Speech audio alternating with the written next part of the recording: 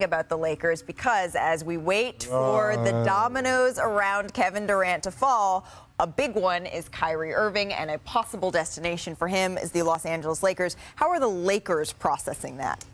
Well, the Lakers see him as a player that can do a lot for them and fill the gaps that they have that certainly showed up last year.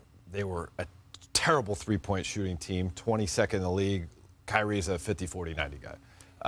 He is someone who can play all sorts of different types of offenses, can fit with all sorts of different types of lineups because he has such a deep bag when he's out there. And he has the familiarity with LeBron James. And LeBron, as brilliant as he is a particular type of talent to play alongside. And as Richard knows, as Perk knows, they got it done at the highest level of basketball.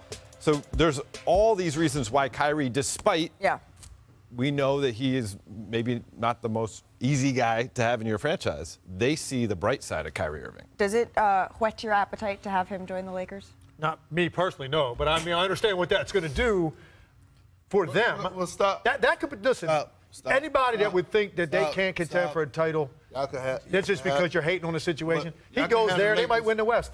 Hey, y'all can have the Lakers conversation. You out? I'm going for it. Okay, cool. And President. Start your off-season already? Okay. Man, the buffet doesn't close till 5:30, bro.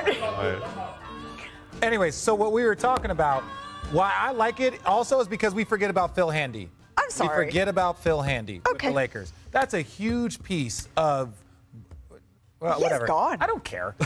I'm saying that's a huge piece of it. If, like, hypothetically to get there, it's not like, oh, his relationship with Bron. The relationship with Phil Handy is one of the closest people to him. He's one of those people that when Kyrie was feeling a certain way or his energy was a certain way, he had somebody that he can confide to in a very, very close manner in Phil Handy. And so if that does happen, we can't just look at Bron and, oh, Bron and Kyrie. No. Phil Handy was a big part of the Laker team winning the championship, Toronto team winning the championship, the Cleveland team winning the championship. What is happening? This is such an improvement. Give me a He finally turned around. He had his back to Perk the whole time. Yeah, Perk leaving is reminding me of something that Kyrie Irving tweeted earlier, actually. I can't